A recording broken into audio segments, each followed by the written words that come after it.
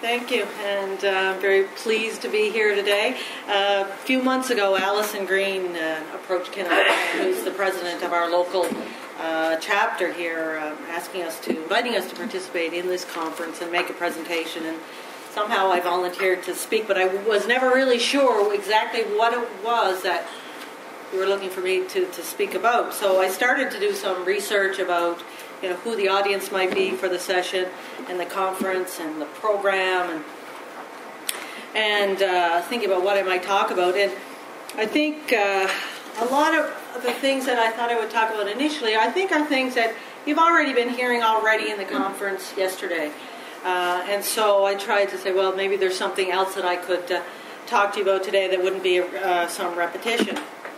So I also thought that it might be the case that many of you here in the audience who are not planners, and there are some other planners here today, that you might not be familiar with who planners are, or what planners do, and how you might find us here in Newfoundland, what kind of work we're doing here in this province.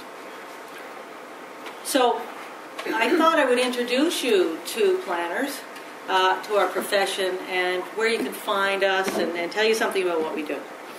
And then I want to talk to you about how you can get involved in working with planners to elevate health considerations in planning and decision making at the provincial and municipal level. All right, so who are we? Professional planners in Canada belong to an organization called the Canadian Institute of Planners. And this organization started in 1919, so we're getting close on to 100 years old. We started off initially with 18 members, and now we have over 7,000 professional planners nationwide. We have a national council made up of representatives from from 7 affiliate organizations. They're typically provincial counterparts organizations. We recognize and accredit 28 university planning programs. 9 of them are undergraduate programs in planning, and the remainder are graduate planning programs throughout the country. And people that enter our profession come to it from a variety of backgrounds, like the biological, social sciences, engineering, landscape architecture, business, economics, and law. To become a member of the association, you have to, and have the right to use the designation member of the Canadian Institute of Planners. You have to have a combination of education and professional planning work experience that meets standards that are established by the Institute. And we're required, like many other professional associations, to undertake continuous professional learning. We have developed a code of ethics and a statement of values to guide us in the practice of planning with communities. We host an annual conference, and I don't know this year if you had heard of it, but our national conference was here in St. John's back in July. And so most of our local people are now off on recuperative leave. We're a member of the Commonwealth Association of Planners, and we have a number of international initiatives that include assisting with the establishment of professional planning associations in other countries. And we have an international internship program in the Caribbean, helping put some of our new graduates from planning schools into some of those countries to help them in various projects with planning. And we have arrangements with the government of China to exchange planning experience with China's planners. So, who are we? In the 4 Atlantic provinces, the 4 Atlantic provinces are an affiliate of the Canadian Institute of Planners. And in Atlantic Canada, we have 250 members, about 40 or 50 planning students who attend the Dalhousie University School of Planning, which is the only planning school, accredited planning school in Atlantic Canada. We have an affiliate council that's represented by a member from each of the provincial branches. And here in this province, we have about 30 members. So we're a small group. And locally, we try to do a few little things every year. We try to host an annual workshop. And some of you may have heard of or attended some of our Planners Plate luncheons. We try to do those once a month or so. And and that's part of our sort of professional development. In 2009, we were host to 2 of 10 planners from China as part of this Chinese exchange, and we hosted 2 of them here, which was for about 8 weeks, which was an interesting experience. And we were telling them about planning in Newfoundland and how planning was carried on here. So where do you find us? Where are we working? We work in a number of areas of Canadian society. We work at all levels of government. In the federal government, you can find us at Parks Canada, Heritage Canada, Environment Canada. A lot of our planners now are working in the area of climate change. So in the federal government, back when they were interested in climate change and addressing climate change, there were planners working there. Agriculture and Agri-Foods Canada, with rural, where they have rural development programs, Indian and Northern Affairs, and Health Canada. More recently in Health Canada, you'll find people with planning degrees and planning backgrounds. I know it's Camilla Tomczyk. She's not in. I don't know if you've met Camilla Tomczyk. She's one of our members. Federal agencies. Planners have always been employed at the Canada Mortgage and Housing Corporation, one of the early federal organizations that planners worked in and designed and planned communities. In the town of Gander was one of the first communities planned by the Canada Mortgage and Housing Corporation. We work in provincial agencies, typically departments that deal with municipalities. So here in Newfoundland, the Department of Municipal Affairs. We work in the Department of Environment and Conservation, in environmental assessments, in various areas where you're looking at policies and those kinds of things. Department of Natural Resources, the Agri-Foods branch, where they're managing land. They have planners employed there. And at Crown Lands. Our members, of course, teach at planning schools throughout the country. But primarily we work at the local level, at the municipal level. And in this province, we've got planners working in St. John's, the City of St. John's, the City of Corner Brook, City of Mount Pearl. Those, Conception Bay, South, and Paradise all have planning departments. Then there are planners, probably more or less working on their own within other towns like Portugal Cove, St. Philip's, Grand Falls, Windsor. I think that's it. Happy Valley Goose Bay apparently just got a planner. Happy Valley Goose Bay just got a planner. I just met her last week.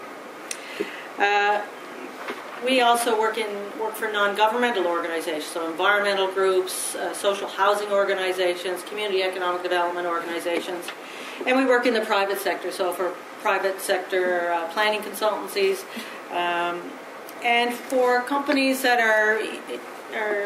do land development. There are even planners that work for Walmart, Canadian Tire, those companies that Tim Hortons. They're looking for places to site their stores and facilities. All right. So what do we do? Now, this is a question that I always dread because, especially I have to explain to my family, what do you do anyway? So they usually laugh, and then it's like, oh, okay, well, we won't talk about that. But we define, as a profession, planning as a scientific, aesthetic, and orderly disposition of land, resources, facilities, and services with a view to securing the physical, economic, and social efficiency, health, and well-being of urban and rural communities. Pretty broad statement of what it is we do. And so it's very hard to sort of narrow that down to something that people can kind of say, oh, yeah, I know what that is. And this definition took years to actually agree on.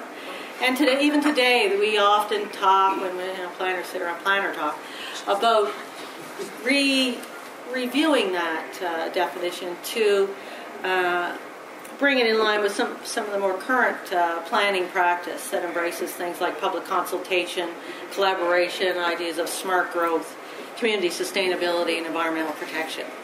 But at any rate, that's pretty all-encompassing anyway. What we do really, though, concerns communities, whether they're regions, cities, rural or urban communities, towns, neighborhoods, and specifically the way that we organize ourselves on the land, the way that we use the land, and ultimately to secure our environmental, social, economic health and well-being. That's really what it comes down to. As planners, we're in the business of community building with a responsibility to the public good. And of course, many debates over how we define the public good.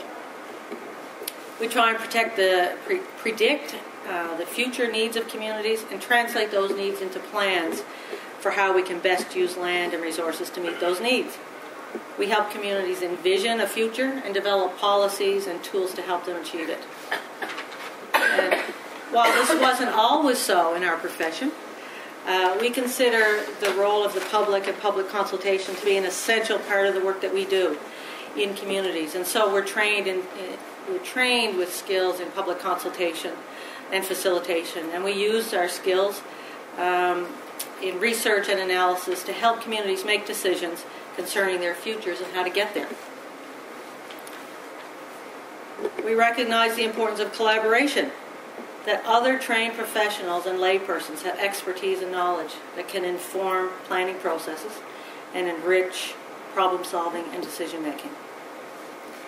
We develop and interpret policy, not only land use policies, but we have to be able to interpret other kinds of policies that have, have an impact on how we might use or plan the use of land.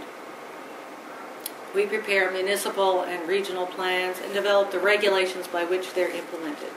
And most people, when they think of planners, they think, oh yeah, you're the regulators. Well, yeah, sometimes we are. We write the regulations for pertaining to land use. We know how to read maps, or at least we're supposed to, and some of us can even draw. I'm not one of them. We can do research, analysis, writing for a variety of audiences, and prepare and deliver presentations, although I guess you'll have to be the judge of how well we do at that. But what is it that separates planners from other professions like architects, engineers, biologists, or even health professionals for that matter?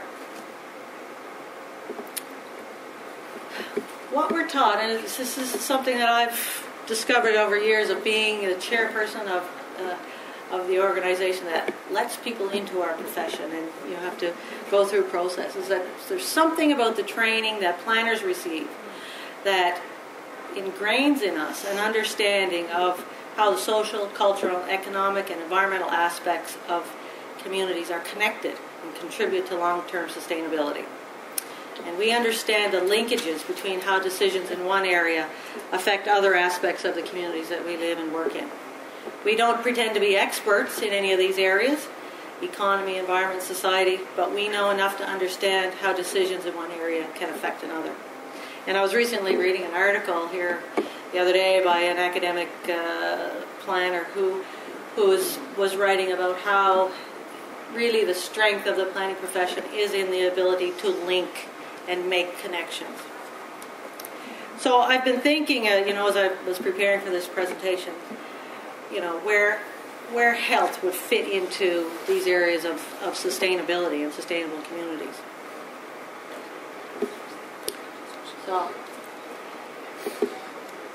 as some of you probably already know as health professionals, you sort of understand some of this history, but certainly the planning and the planning profession originally evolved out of a need to control infections and disease during the industrial era. And these issues were primarily resolved by planning for central water and wastewater management and services in cities. And it was also then a time coming out of that when we realized that we needed to separate noxious types of land uses, like industries, from places where people lived. Then in the post-war World War II era, we saw the influence of the automobile, cheap oil, and the flight from the city. The suburban dream, fresh air, space, separation from the hectic pace and the working world of cities. The American dream, June Cleaver, 2 kids and a white picket fence. That drove the demand for planned suburban development, and planners were front and center in all that. Meanwhile, in the cities, we began doing things like clearing slums, sometimes in the name of improving public health, but more often than not as a way to make way for more and ever wider highways to serve the automobile. Then along came Jane Jacobs and her book, The Life and Death of Great American Cities. And this in some respects, it was a wake-up call for not only the planning profession, but for other city building professionals, architects, landscape architects. And we began to realize that what was happening was that cities and environments and dense environments in cities were really places that were vibrant and were, in fact, in some respects, much healthier than what we were creating on the edges. So in the 70s and 80s, we saw planning evolve to address in a more comprehensive way things like the natural environment, social equity, greater emphasis on place making, urban design, and mixed land use. And I think you heard about some of these things yesterday in some of the presentations. And all of this became much more within a framework of working with citizens who would be affected by decisions that would affect their region, their city, their town, or their neighborhood. Today, planners recognize that a healthy community is one where a strong, positive relationship is established between human health and the built environment, including transportation, infrastructure, social planning, community design, and community sustainability. And regardless of some of our earlier shortfalls, we have understood from the beginning the relationship between health and adequate, affordable, and accessible housing, the provision of potable water and wastewater systems, and equity in land use decision making. This year we did a survey of planners across the country, and that showed that over 60% of us consider community health in our practice, and over 90% of us consider that community health is a responsibility of planning, and the work that we do has an impact on community health. We need to be paying attention to it, and many of us are starting to really try and do more and better. So, this is not really new. I mean, as early as 1987, the Canadian Institute of Planners, with funding from Health Canada, partnered with the Canadian Public Health Association and the Federation of Canadian Municipalities to form the Healthy Communities Initiative. Does anybody here remember that? Right, okay. Anyway, from my perspective, I was somewhat involved with that as a member of our organization. It was designed to encourage municipalities to think about how decisions at the local level affect the health of their citizens. But for reasons that are not entirely clear to me, this initiative never really took off, and it seemed to me at the time, at least as much as I can recall of it, that it kind of lacked a focus and a well-defined direction, and funding eventually fizzled, and we all went back to our own little worlds. If you fast forward now to 2009, Healthy Communities is emerging as a dominant public policy with research and policy and research focus on the Canadian landscape. So it's coming to the forefront. Driven by health organizations like the ones you represent, and led by the Heart and Stroke Foundation, Healthy Canada by Design, with funding from Health Canada, is a program and a partnership between the Canadian Institute of Planners and these other organizations. And it's a program that will be the interface between planning and the health professions. And it's a national initiative that in many ways seeks to create a paradigm shift that might be as significant as that which happened a century ago. So this is a new program. Have you heard anything about this already in the last day or so? Yes. Yeah, so I'm not going to dwell on it. It's kind of new to me. I didn't really know that much about it before I was asked to do this presentation. But there is a website, and the address is there. So, the Healthy Canada by Design, we're using this program to develop a number of tools directed at planners. And I know on the health side, I think you're also developing a number of tools aimed at health professionals. But some of the things that we are working on are a framework that might integrate health background studies into the development application review process. Software, we're looking at software to evaluate the extent that proposed developments either promote or hinder public health. We're analyzing consumer demand for more walkable residential developments. We're using this program to synthesize the latest Canadian research on health in the built environment. And there's a workshop kit to facilitate knowledge and stakeholder engagement around built environment issues in communities across the country. And I think, if you didn't hear about that yesterday, there's a session going on right now, I think, that might be talking about that. So I'm not going to talk about it. We're also looking at evidence-based walkability auditing tool for citizen mobilization that focuses on microscale elements of the built environment.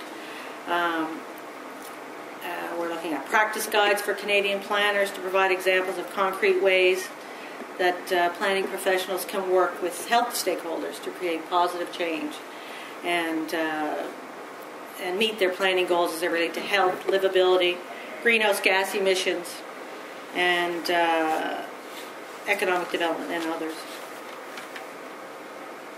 So there's a number of things that are being done through this program. And the full suite of these tools and systems that are developed will be available on the Healthy Canada by Design website in the spring of 2012, they say. So I think as these things are developed, they're posted on that website. And next week there is a webinar coming up through this program called How Health Authorities Are Engaging in Land Use and Transportation Planning, and how is this work done in communities that are not growing. And I think a lot of the planners here in Newfoundland will be signing up to that webinar, because certainly in the communities we're dealing with, that's a relevant thing, communities that are not growing, and how can we do a better job there of contributing to desired health outcomes. So speakers for that session include a health professional and a planner to talk about some specific examples. So you might want to take that in. All right, that's enough of that. So, planning in Newfoundland and Labrador. I'll just tell you a little bit about the legislative framework that guides the work that planners do here in this province. Municipalities here get their authority to undertake planning through the Urban and Rural Planning Act. And the Act provides for the preparation of municipal plans, regional plans, special area plans, and for provincial land use policy. And this, in my opinion, is a much underutilized section of that Act. Right now there's only one provincial land use policy that is put in place under that Act. And there's lots of potential there for others. The Act sets out the requirements for the content of plans, the planning process, which in the Act that we have requires a very basic level of public consultation, but it is open for planners like myself to design public consultation processes appropriate to the communities that we're working with.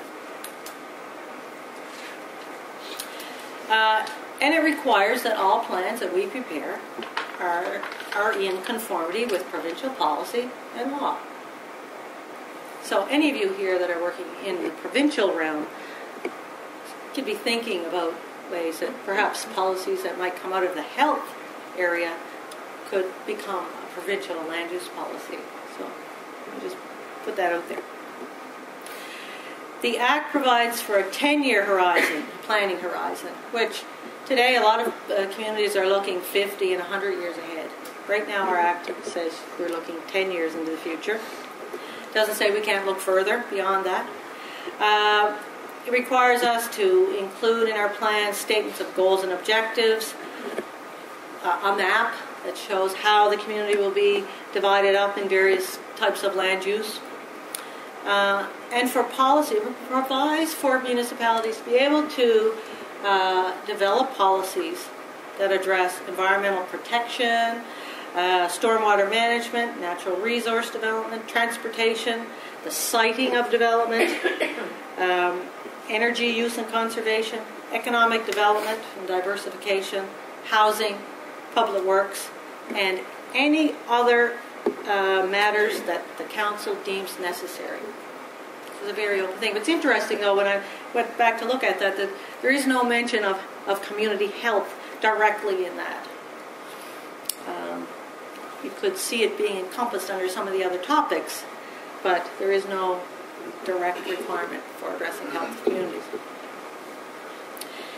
The Act was changed in 2000 to place the responsibility for planning firmly on the shoulders of municipalities. Prior to that, the Minister of Municipal Affairs signed off on all plans.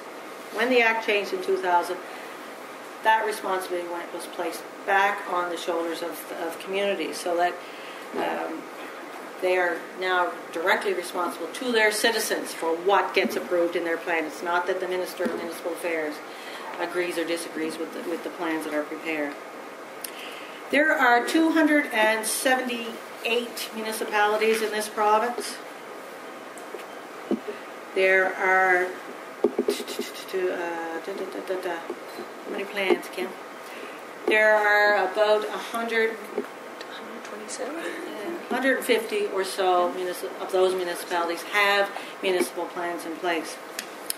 Just go back, something else I wanted to mention about the Planning Act. It provides for the preparation of the implementing regulations, what we call the development regulations. And those development regulations deal with requires to establish land use zones, the standards and requirements for developments, things like subdivision of land, signage, parking provisions, and provisions for appeals of decisions that councils might make.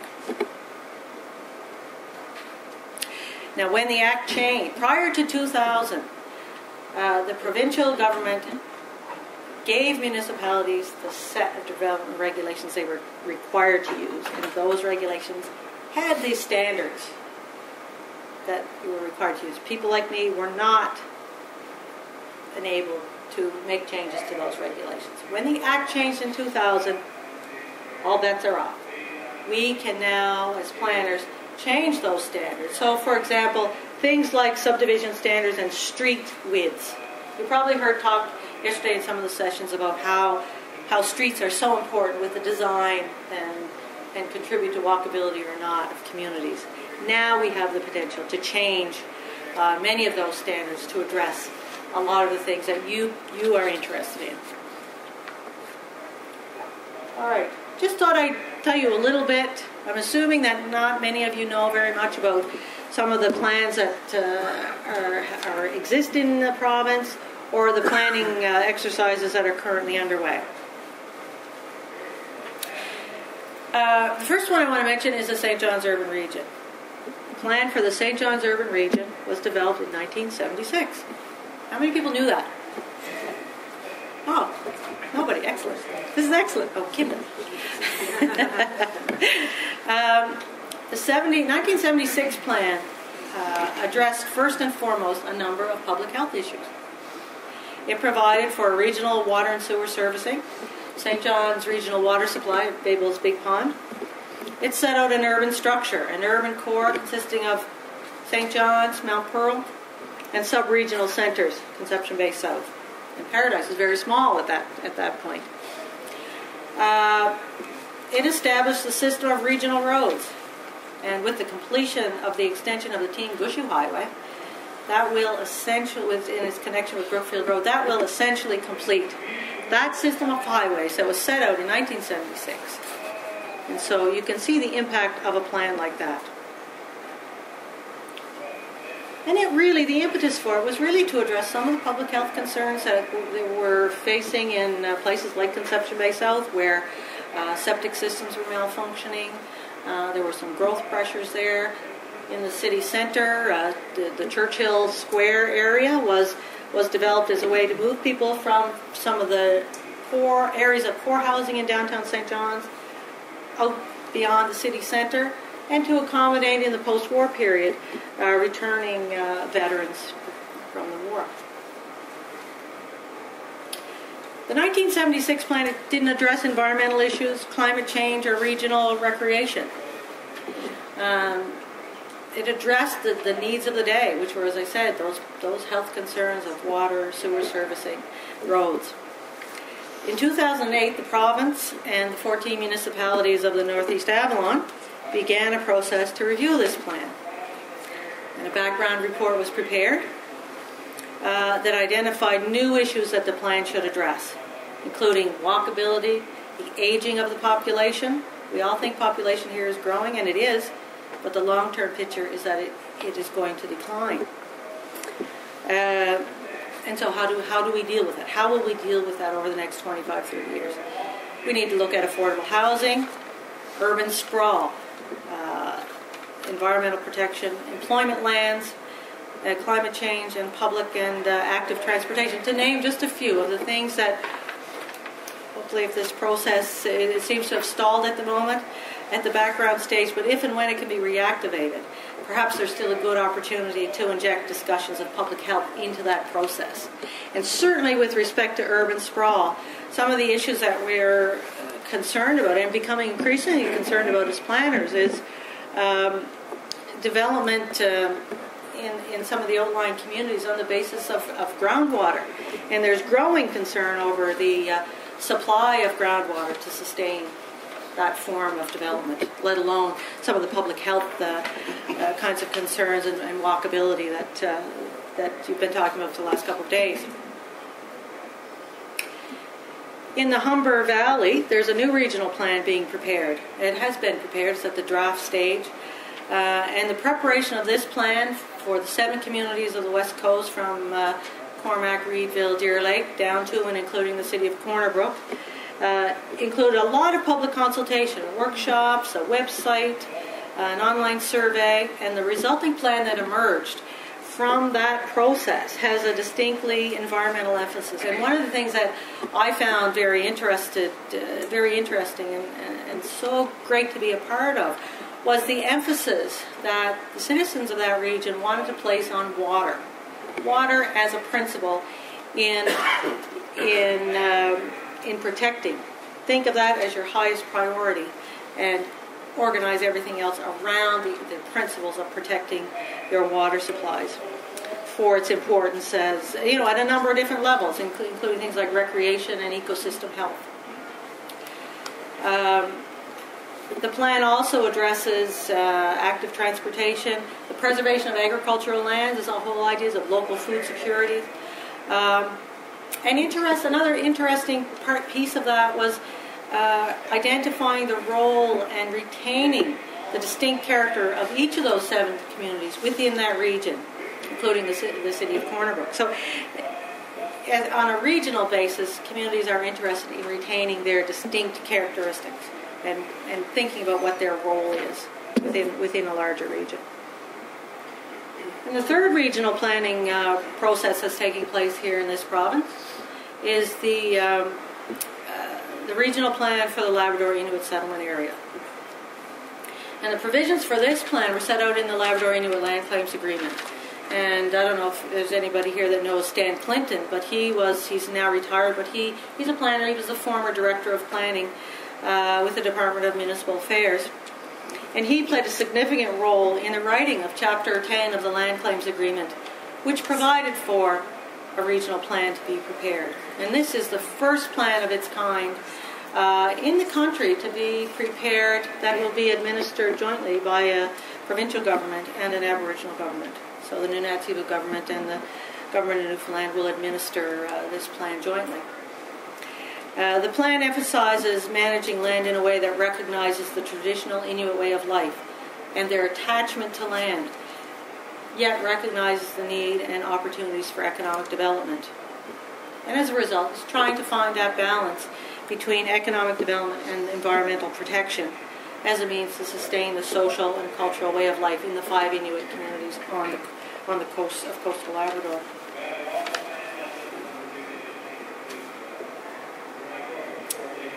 I just mentioned, I'm trying to provide you with an idea of some of the kinds of work that people like myself and Kim and other planners that are here today do. We also do studies, particular studies. And this was an example of one that we did, I think in 2009, for the Department of Municipal Affairs to look at regional recreation facility needs. And I was involved in preparing that report for the Department of Municipal Affairs. We prepared an inventory of recreational facilities. We mapped them. We attached information about them in a geographic information system. And this is a tool that we are using. It's become basically an essential planning tool today. We looked at trends in recreation, the demographic, picture population projections, of the Northeast Avalon and made recommendations about the need for certain types of facilities, including an emphasis on such things as combining recreational and other kinds of community facilities, such as libraries, with schools, and providing for pedestrian links to these facilities by trails, sidewalks, and public or other modes of active transportation. So again, it's about making those connections. Is that available now? That you will have to contact the Department of Municipal Affairs. As far as I'm aware, it's never been released publicly. But that would be really useful on community accounts. It would be really useful. Yeah. It would be really useful. So, now I'll talk a little bit about some planning that's sort of close to my heart, I guess. I worked for Conception-based health for 6 years before I returned to the private sector. And we undertook a number of different studies that are now being used to inform a current review of the Conception-based health municipal plan. We conducted a housing needs assessment to identify the kinds of housing that community needed in a community that's 90% single detached dwelling. And we looked at things for identified need for housing for singles, for seniors, more affordable entry-level housing for new families. But one piece of that work that I found somewhat frustrating from a planning perspective, because I had a sense that there was a need for emergency types of housing. But I found it difficult to get information that would inform that I could present to councils when we're trying to design a land use zone that would allow it, with data to back that up. Maybe I didn't talk to the right people, maybe I didn't look at it in the right place. But in dealing with those kinds of things, as many of you know, probably most recently, this issue in Paradise where somebody wanted to construct a special treatment place for young people. Planners deal with that NIMBY, we call it the NIMBY syndrome, almost on a daily basis in communities, and we have to try and be objective, but to provide advice to the municipal decision makers that isn't emotional or come with certain attitudes, and trying to see both sides of the arguments, all sides of the arguments. I had experience, as I was also responsible for building inspection and municipal enforcement. With discovering people in a housing crisis, people living in substandard dwellings, living with mental health problems, and even at times potential family violence. Yet I wasn't successful in getting some of the agencies, social and health agencies, involved in these areas to provide me with the evidence and things that I needed, as I mentioned. So maybe we can talk a bit about that later. We partnered with the Newfoundland Statistics Agency to conduct a community enumeration project, which was a research project, essentially. And as a result of this project, we found a significantly greater proportion of single-person households than we had expected. Typically seniors, mostly female. No real surprise. No real surprise at all. But for some reason, in that community, there is a sense that we're growing, there's new families moving in, and what we're not seeing a lot of those people that turned up in the statistics. And given the low density pattern of development, a lack of public transit, we had concerns about social isolation and the health and well-being of that group. For example, those are the kinds of things that I would lie awake at night thinking about. We also got a pretty good handle on our commuting population. We knew there were lots of commuters. We knew that. But this work helped us to refine that. Where are they commuting to? How many are going to the university? How are going downtown? And how could we address that? Especially if you think out to the future, how high will the price of gas have to go before people cannot afford to drive to those places?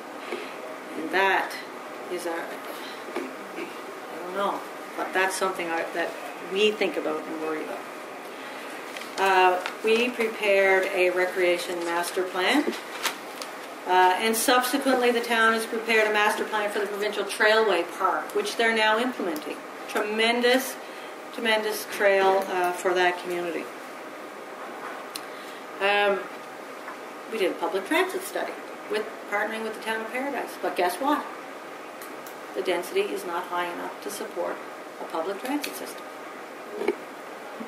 So, the future, what will happen in the future when people can't afford to drive where they have to go?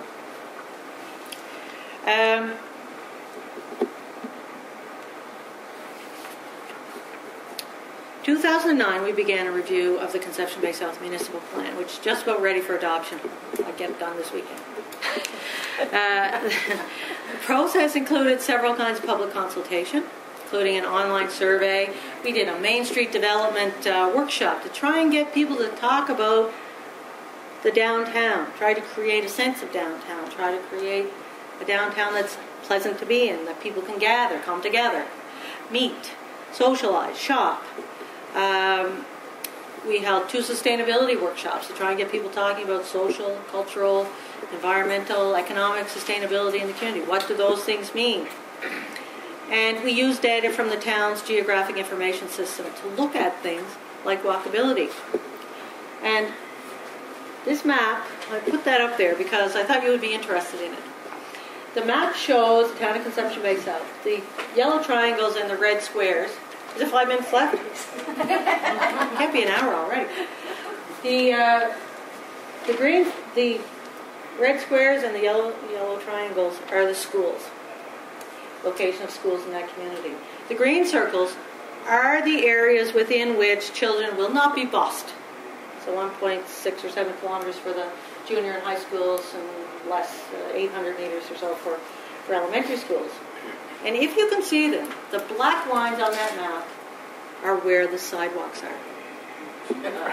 And those are the only sidewalks that are there. The red thing is the trailway. The red line is the trailway. So when we're talking to councils about investing in municipal infrastructure, I talk to them about, boys, you should be building sidewalks. Why do you keep extending water and sewer servicing? Okay, that's enough of that. All right, other plans. There's lots of planning work now going on in Newfoundland for very small towns. The gas tax funding has enabled a number of towns to revisit their plans that some of them hadn't looked at in years. So we're, myself and other planning consultants doing a lot of planning work.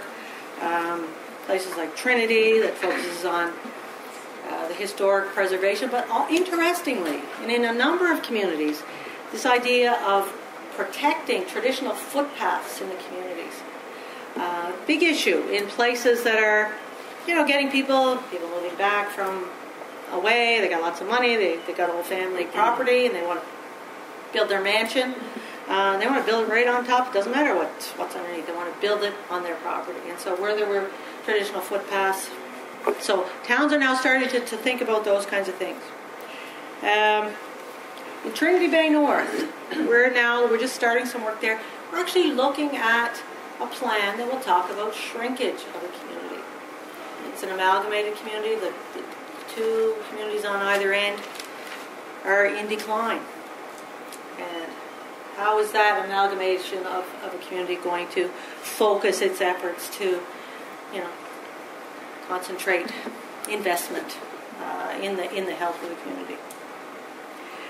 Corner Brook's just completed its new municipal plan with an emphasis on sustainability and the use of urban design criteria to improve the look and feel and walkability of the city. Grand Falls, Windsor, similar work. Lots of planning work going on. Now, just quickly, the kinds of tools that people like myself use. We use community accounts. That is the greatest thing that was ever invented. And I'm sure you are all using it.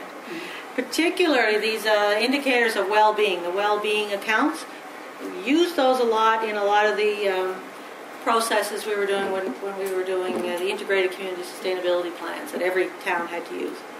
the Statistics Canada data, of course, and Canadian Institute of Planners had a hissy fit when they cancelled the long-form census. That information is essential to our work.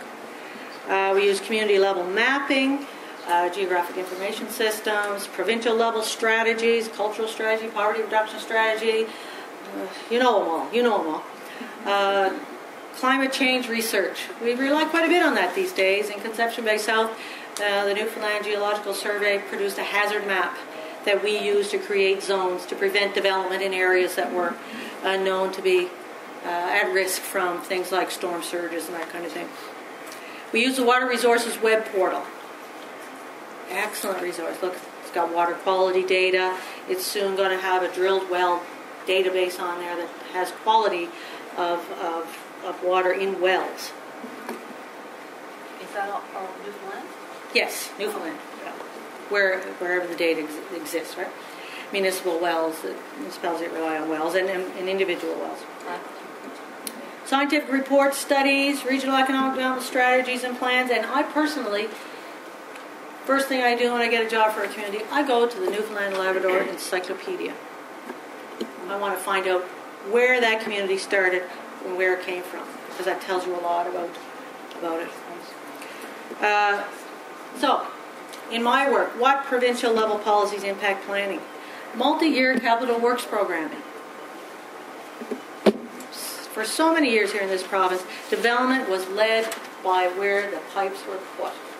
And planners then planned for land around where those pipes went. Nobody was questioning the engineers who were saying, got to have a pipe down there. Today, we're trying to turn that around.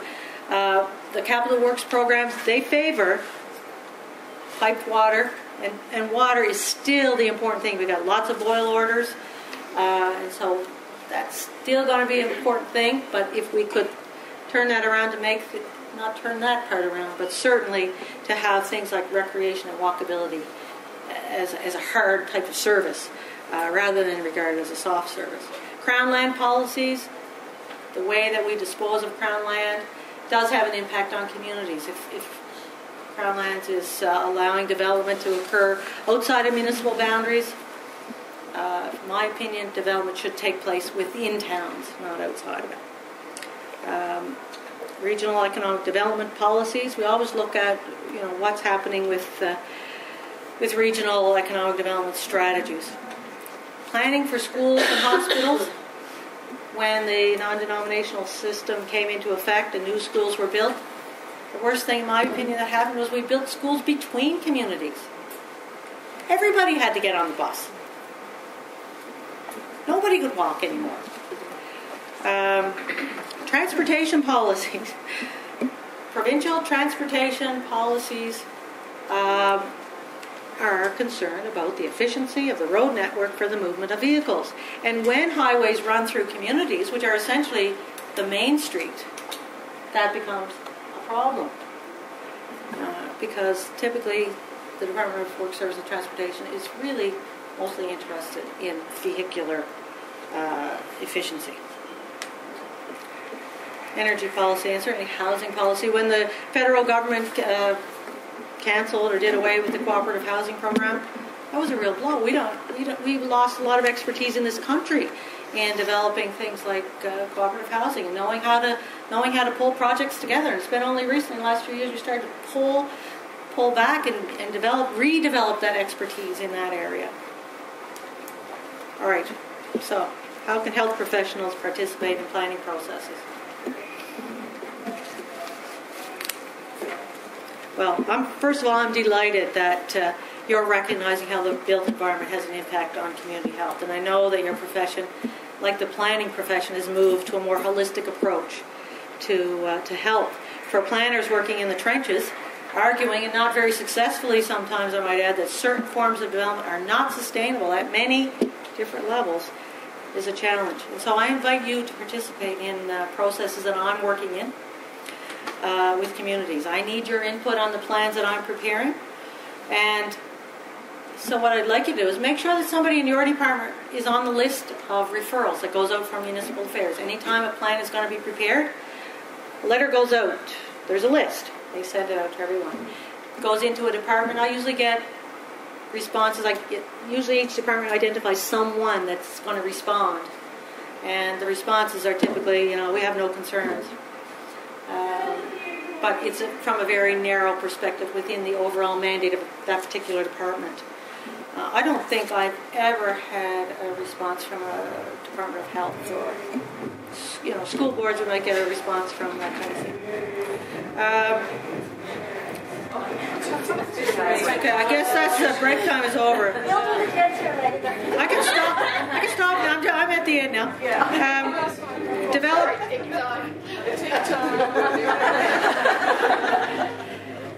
I want you to develop community level indicators for me to use. A lot of the data I work with, I find it's regional or it's provincial level, right?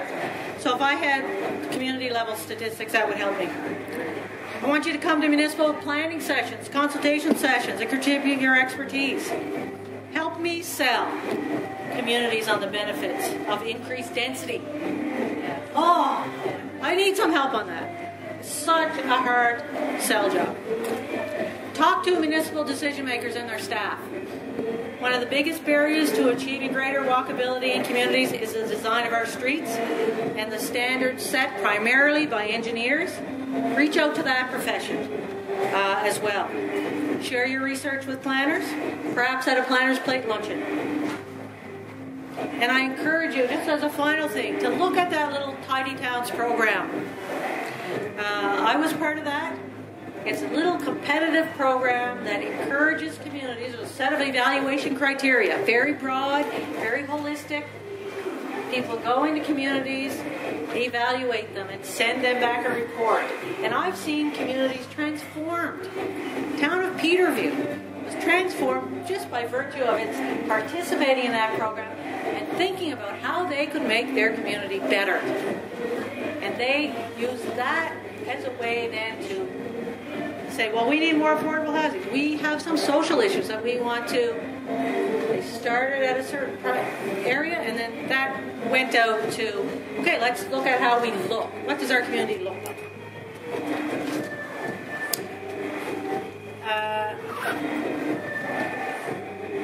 Finally, I was going to read a little section out of this, but I won't. But this book by Ken Greenberg, he's a planner, an urban designer, nationally known. This book is about how urban design has worked mostly in cities, but you could think about it in our context here in many little communities. So I think I'll stop there and we can all get exercise.